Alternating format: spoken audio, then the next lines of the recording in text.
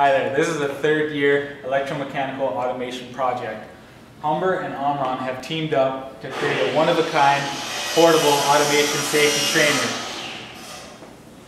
Omron will be using the cell to bring it from company to company to demonstrate how safety works and how it can help keep workers safe in their environment.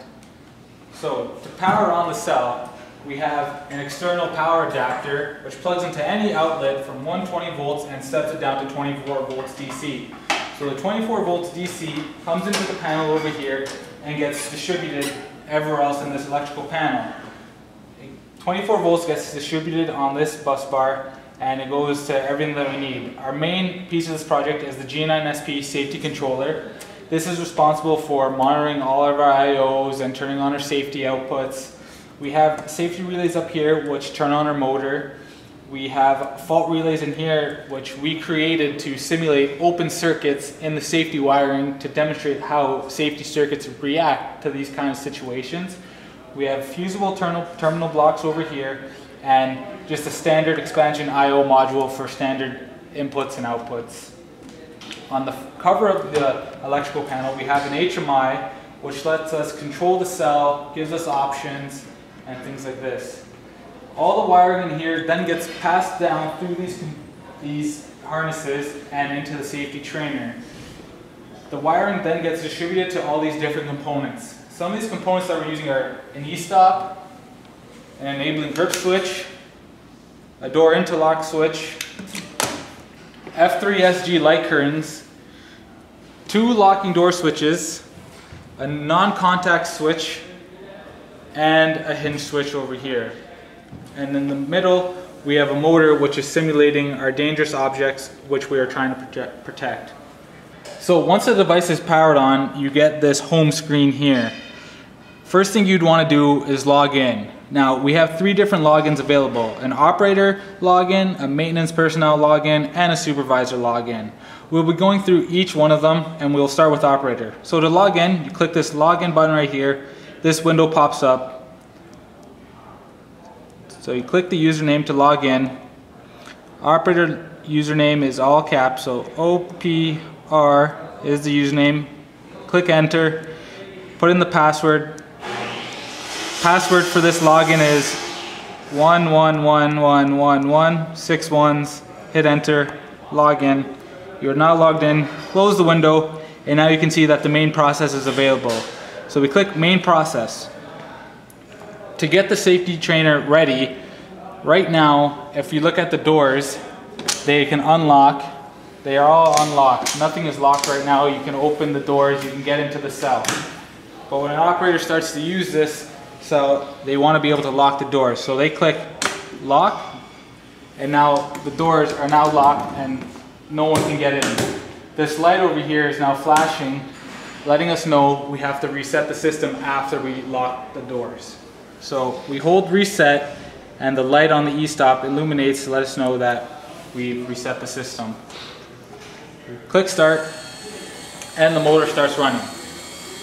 Now while the operator is using this machinery, no one can come by and open the doors when they pull on it. The doors are locked, things like that. If the operator tries to stick his hands in through the light curtains, the motor stops right away. System got faulted because I tried to reach through these light current beams. Once the safety trainer has been reset, we can stop the safety trainer under emergency conditions by hitting this e-stop. So simply by hitting this, faults the system right away and the doors become unlocked just in case you have to get inside the cell. So what we are simulating here is a motor spinning with a blade if the operator had to cut something. But this safety system can be used for any scenario.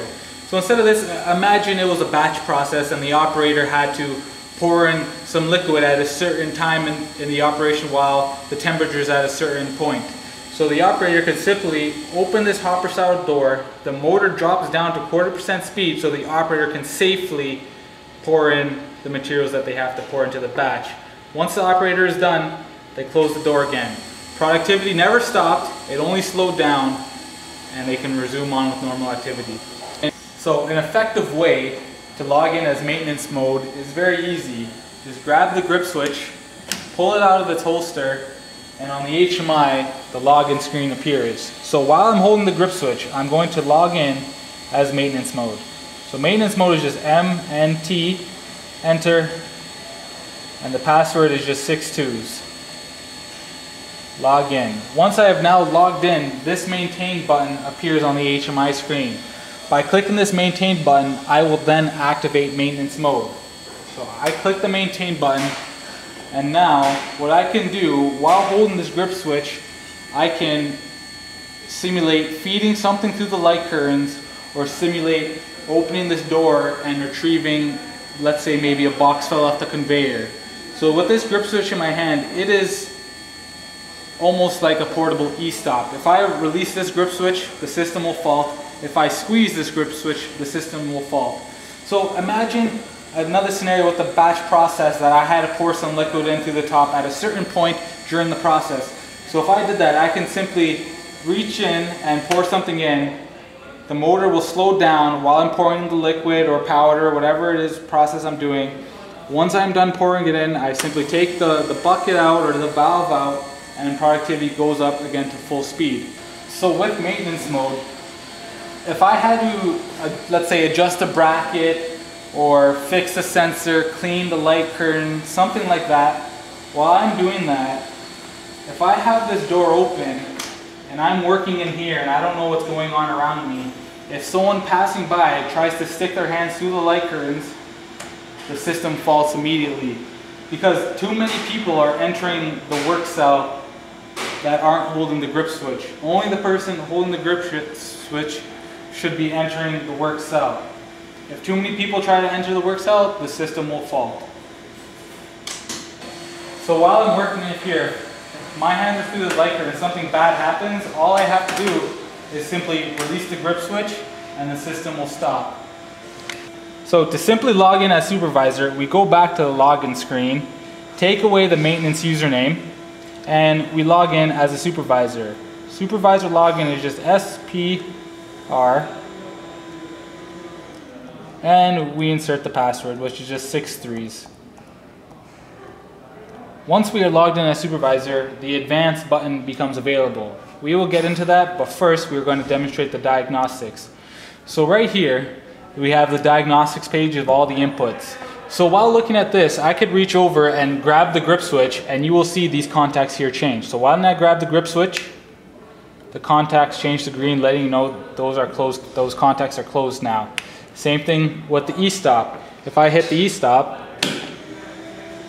the contacts switch over. So this is a very good way of troubleshooting your system, seeing which inputs are on or off, things like that. We also have the same page with the outputs.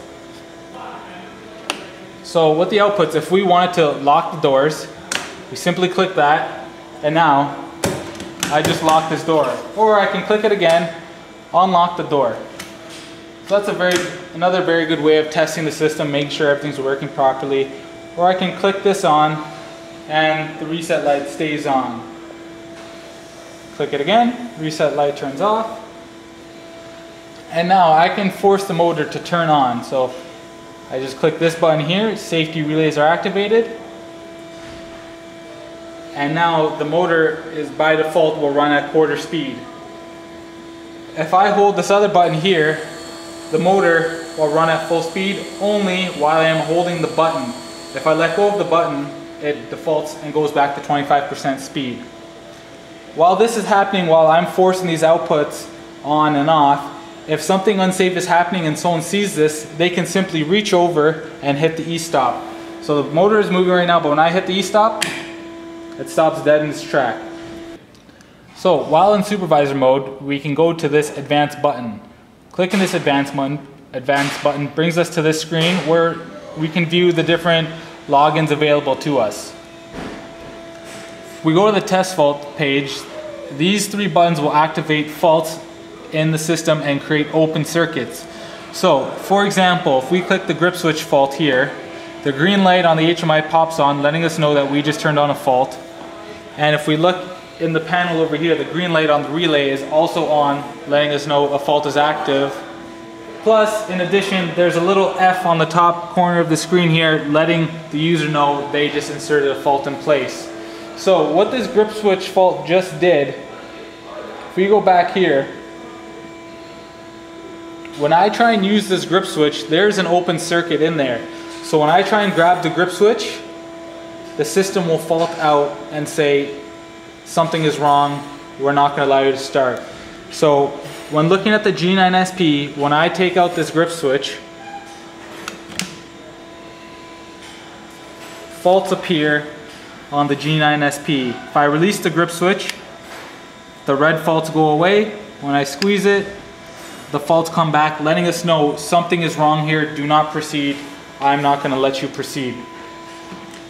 So if an industry did not have the safety controller or a safety relay, something monitoring the contacts, letting us know that there is an open circuit in this grip switch, someone could be using this grip switch, walking into a dangerous environment, thinking when they let go of this or squeeze this, it's going to save their life, but really nothing will happen. So without this safety controller and these safety devices, your life is at risk of getting hurt. But it doesn't have to be with these safety devices provided by Omron.